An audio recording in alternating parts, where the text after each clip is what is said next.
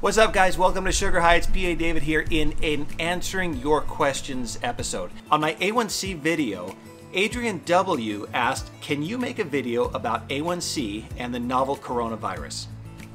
Well, to be honest, I haven't really gotten into coronavirus yet because I really just started making these as the whole pandemic was getting underway.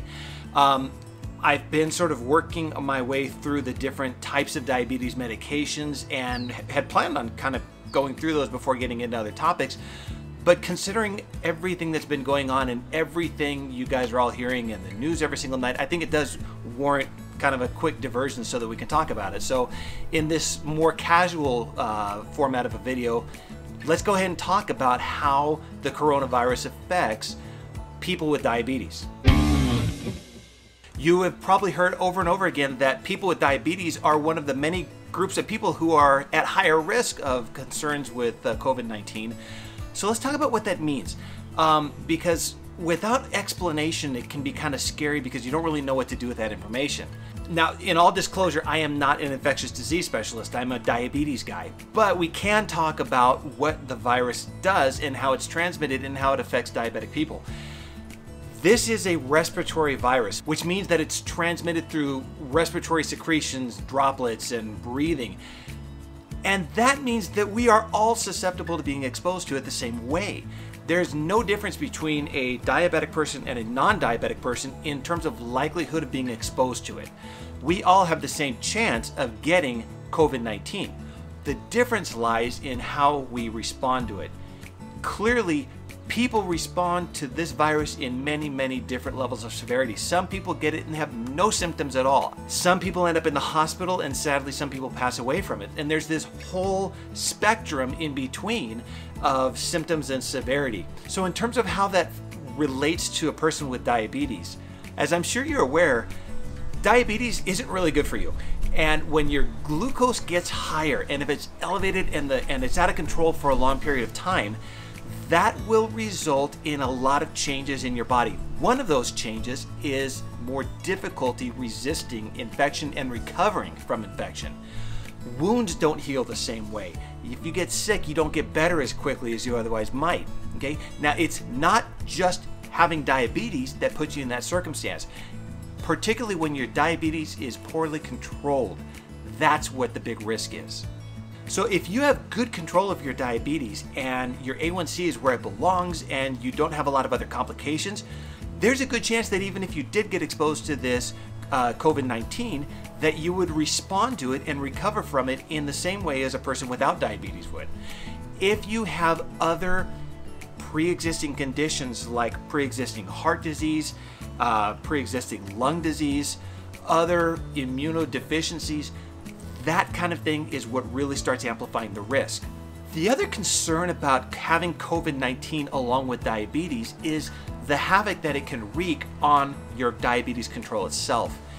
Having an infection, you may have noticed, makes it really tough to keep good control over your blood glucose. The same medication that might have stabilized you before suddenly becomes not enough. That can even be further complicated when you start getting symptoms like vomiting, nausea, things that could possibly dehydrate you. If you don't have the ability to take in the normal amount of food or particularly fluids, and you start getting dehydrated, that raises the possibility of things like DKA, non-ketotic hyperosmolar syndrome if you happen to be a type 2 diabetic. Nothing good comes out of dehydration. And that's a major concern when people with diabetes start experiencing some of these symptoms above and beyond just the annoying cough and just kind of feeling blah that viruses can oftentimes cause.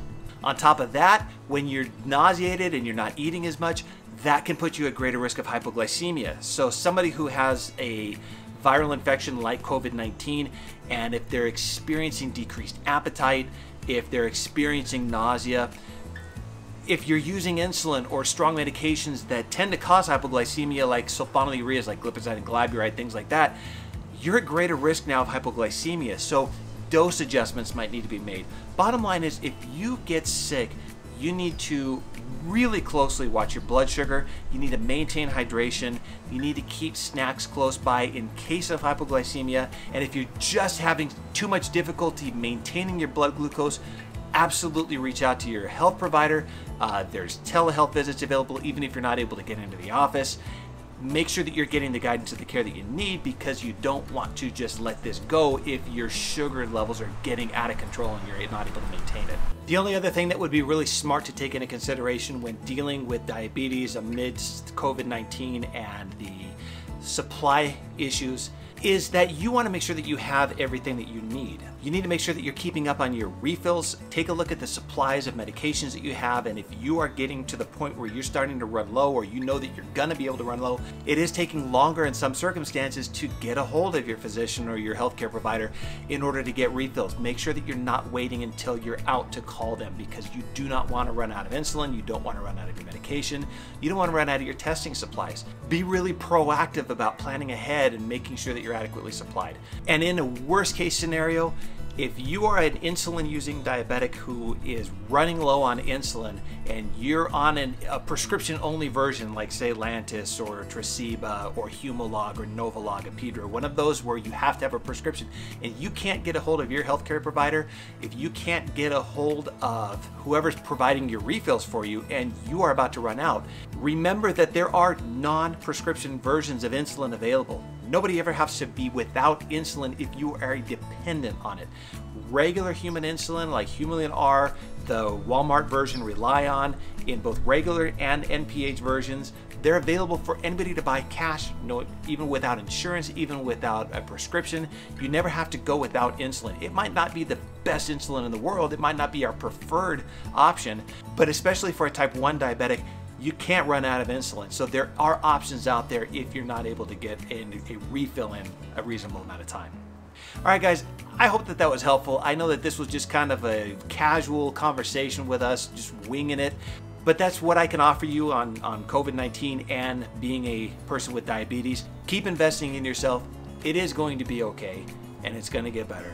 And I will see you guys soon on the next Sugar High.